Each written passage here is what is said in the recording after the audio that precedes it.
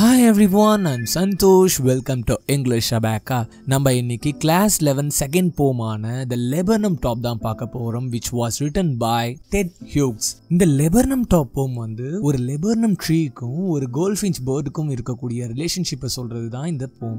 Laburnum treeனா தமிழ்ல கொன்றை மரம்னு சொல்றாங்க. இந்த poemோட சிம்பிள் கான்செப்ட் என்னன்னு பாத்தீங்கன்னா, ஒரு Laburnum tree சைலண்டா குவைட்டா அதோடைய பிளேஸ்ல டெத் லைக் ஸ்டேஜ்ல இருக்குன்னு சொல்றாங்க, எந்த ஒரு அசைவும் இல்லாம. அதற்கப்புறம் அந்த கோல்ஃபின்ச் பேர்டோடைய நெஸ்ட் வந்து அந்த லெபர்னம் ட்ரீல இருக்கிறதால இந்த கோல்ஃபின்ச் பேர்ட் அங்கே போகுது. அது அங்கே போன உடனே அது கொடுக்கக்கூடிய சத்தத்தில் அந்த chirping அந்த சவுண்ட்ஸில் வந்து அந்த ட்ரீக்கே உயிர் கிடைச்ச மாதிரின்னு சொல்கிறாரு. அந்த கோல்ஃபின்ச் பேர்ட் அவங்க சில்ட்ரனுக்கு ஃபீட் பண்ணுது, அந்த லெபர்னம் ட்ரீக்கே உயிர் வந்த மாதிரி இருக்குன்னு சொல்கிறாரு. அதற்கப்புறம் அந்த கோல்ஃபின்ச் பேர்ட் அவங்க குழந்தைங்க ஃபீட் பண்ணதுக்கப்புறம் மறுபடியும் அங்கேருந்து போயிடுது. மறுபடியும் அந்த லெபர்னம் ட்ரீ அதோடைய பழைய பொசிஷனுக்கே வந்துடுது, அதாவது டெத் லைக் நேச்சருக்கு. ஸோ இதை தான் இந்த போமில் ரொம்ப அழகாக சொல்லியிருக்காரு.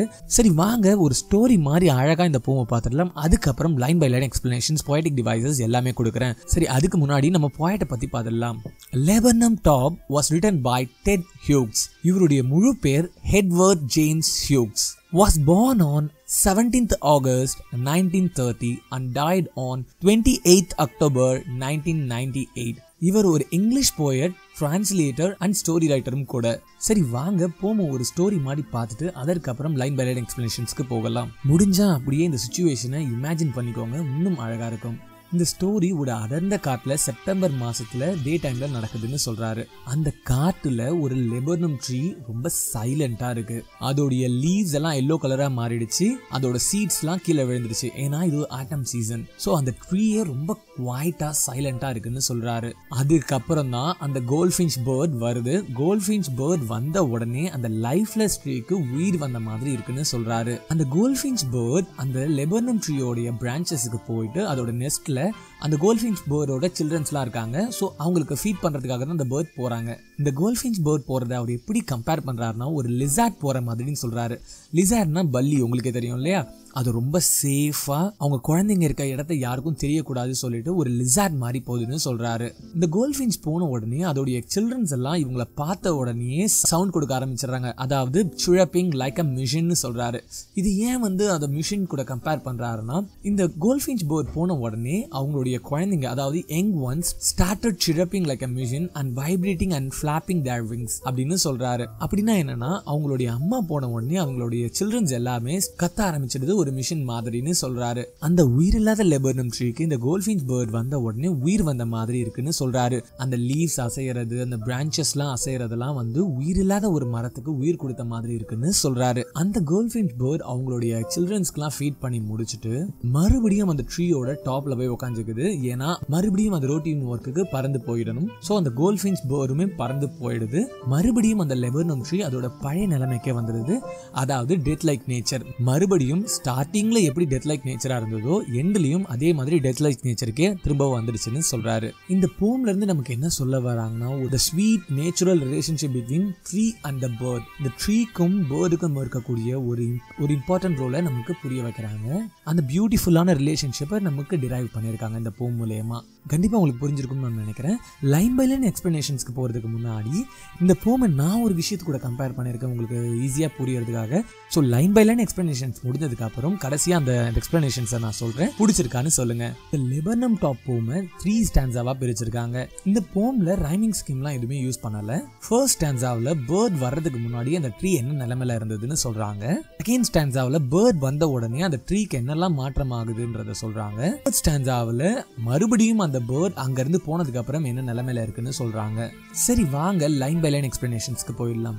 Laburnum Top. The Laburnum Top is silent, quite still in the afternoon yellow September sunlight. A few leaves yellowing, all its seeds fallen. First ஸ்டான்ஸாவில் என்ன சொல்றாருன்னா, இந்த சிச்சுவேஷன் நடக்கக்கூடிய டைம் பாத்தீங்கன்னா ஒரு ஆட்டம் சீசன், செப்டம்பர் மந்த். அதனால அந்த லெபர்னம் ட்ரீயோட லீவ்ஸ்லாம் எல்லோ கலர்ல மாறி அதோடைய சீட்ஸ்லாம் கீழே விழுந்துருச்சுன்னு சொல்றாரு. இந்த ஸ்டான்ஸா ஸ்டான்ஸாவில் ஒரு எல்லோயிங்ன்ற வேர்டை வந்து நம்ம போயிட்டு யூஸ் பண்ணியிருக்காரு. அந்த வேர்டோட மீனிங் என்னன்னு பார்த்தீங்கன்னா, எல்லோன்ற வேர்ட் எதை ரெப்ரசென்ட் பண்ணுதுன்னா silence, death and beauty. Already அந்த ட்ரீயோட லீவ்ஸ்லாம் எல்லோ கலர்ல மாறிடுச்சு, அந்த சன்லைட்ல இன்னும் அது எல்லோயிஷா இருக்குன்னு சொல்லிட்டு இந்த விஷயத்தெல்லாம் நமக்கு ரெப்ரசென்ட் பண்றாரு நம்ம poet. Second stanza. Till the goldfinch comes with a twinching chirrup, a suddenness, a startlement at a branching, then sleek as a lizard and alert and abrupt. She enters the thickness and the machine starts up of chitterlings and a tremor of wings and trillings. The whole tree trembles and thrills. Twitching na ஒரு sudden jerk movement.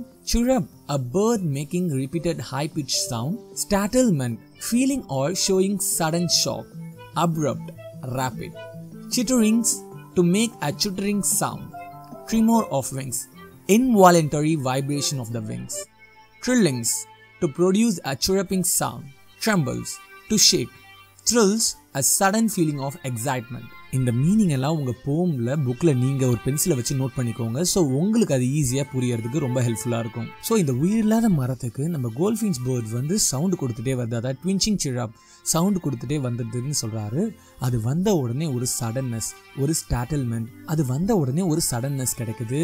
It's then sleek as a lizard. Sleek as a லிசார்ட்னா என்னென்னா, இந்த bird வந்து ஒரு lizard மாதிரி போகுது, ரொம்ப கவனமாக.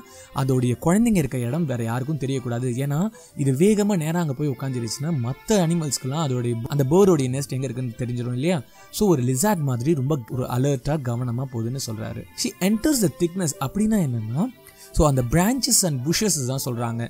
ரொம்ப திக்னஸாக இருக்கக்கூடிய இடத்துல தான் அது நெஸ்ட் கட்டியிருக்கும். ஸோ அதை தான் அங்கே குறிப்பிடுறாங்க. அந்த mission starts up of சிட்டர்லிங்ஸ்.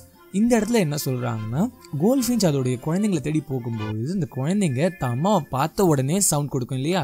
ட்ரிமோர் of wings, விங்ஸையும் வந்து இன்வாலண்டரியாக ஆட்ட ஸ்டார்ட் பண்ணிடும். அந்த நேரத்தில் ட்ரில்லிங்னாலும் சிரப்பிங் சவுண்ட்ஸ் தான். ஸோ அந்த குழந்தைங்க சவுண்ட் கொடுக்குன்னு சொல்கிறாங்க.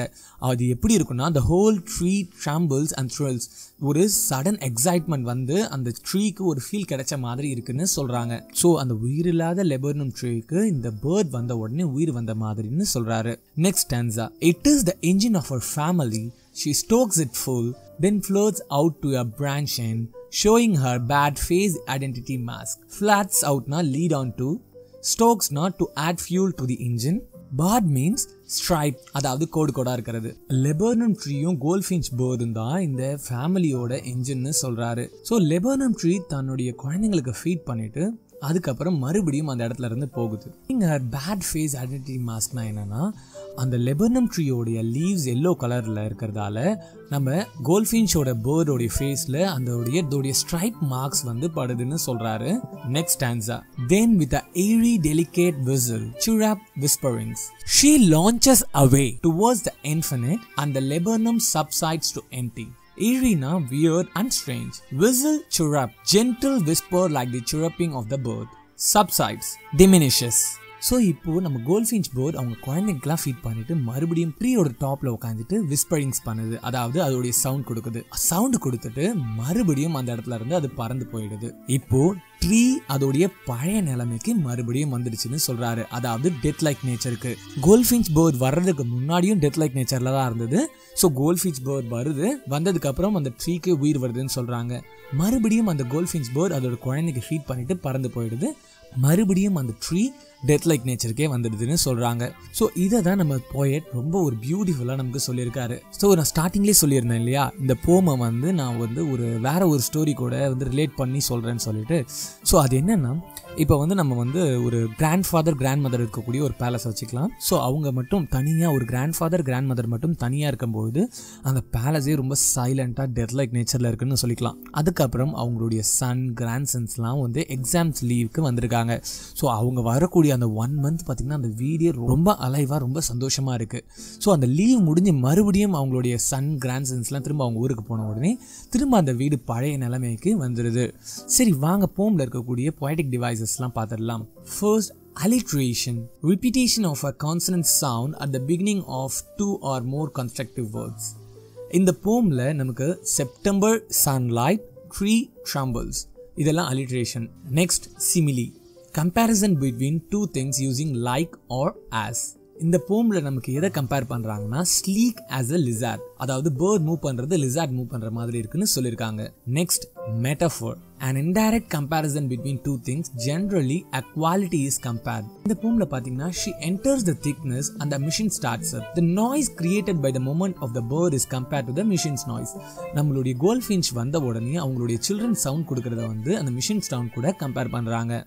Next personification, the attribution of personal natural characteristics to something non-human. Human இல்லாததுக்கு human characters கொடுக்கிறது தான். இந்த போம்ல the whole tree trembles and thrills, அதாவது இந்த பேர்ட் போய் அதோடைய நெஸ்ட்ல உட்காந்து சவுண்ட் கொடுத்த உடனே அந்த ட்ரீஸ் வந்து அப்படியே ஷேக் ஆகுது, அப்படியே ஒரு மனுஷங்க எப்படி வந்து சிலுக்குறாங்களோ அதை மாதிரி சிலுக்குதுன்றத சொல்றாங்க. கண்டிப்பா இந்த போம் உங்களுக்கு புரிஞ்சிருக்கும்னு நான் நம்புறேன். தேங்க்ஸ் ஃபார் வாட்சிங் this video. Have a nice day.